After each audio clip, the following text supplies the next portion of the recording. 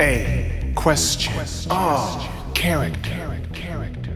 Arthur is a man of bravery, a heroic knight that is an expert at projectile weaponry. Arthur is fearless. His favorite pastime is relaxing in bikini-cut undergarments, bathing in the brisk nighttime air of the graveyard with the Princess Prin-Prin by his side. Arthur likes nothing better than doing this. On one fateful day, Princess Prin-Prin is kidnapped by Satan. Arthur doesn't question the sudden existence of demons or monsters. Arthur just wants his Prin-Prin. He will stop at nothing to win back his Prin-Prin. But Prin-Prin is gone no matter. Arthur will defeat the demon, crush the crows, re-kill the zombie, to hell with you all. Arthur will travel through Ghost Town, through the demon realm passageways, leaping, killing. Arthur's flame has been ignited, and his tenacious passion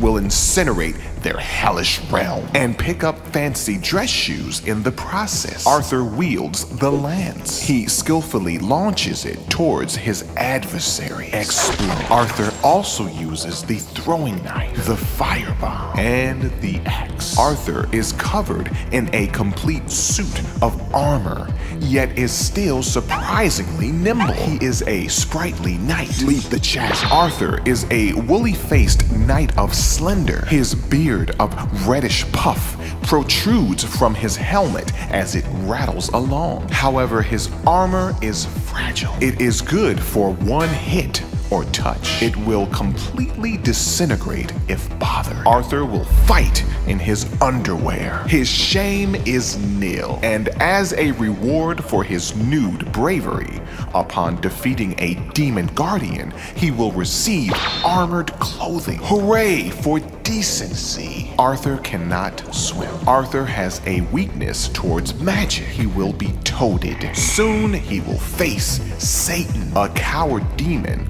armed with throwing stars. You are the prince of nothing. After Satan's defeat, Arthur will... Wait, what?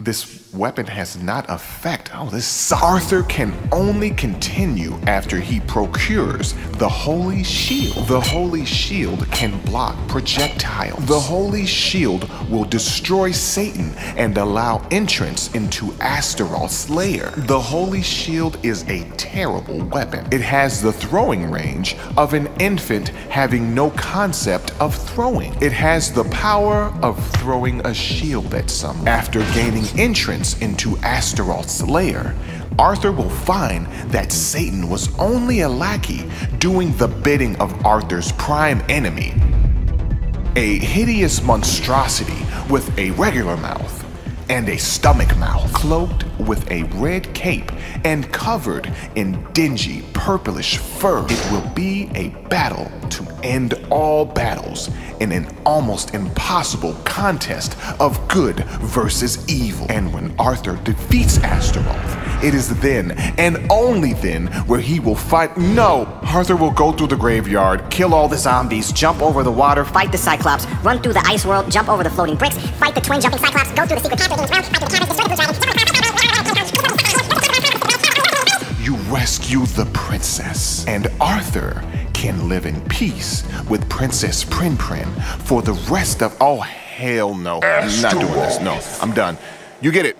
Yes, Arthur enjoys moonbathing in his drawers. That's it. We're done. Play the ad. Quest with me. Learn with us. Enrich your mind. Empower your inquiry like our material. Subscribe to our page. Put character into question. Return every Monday for more. A question. Character.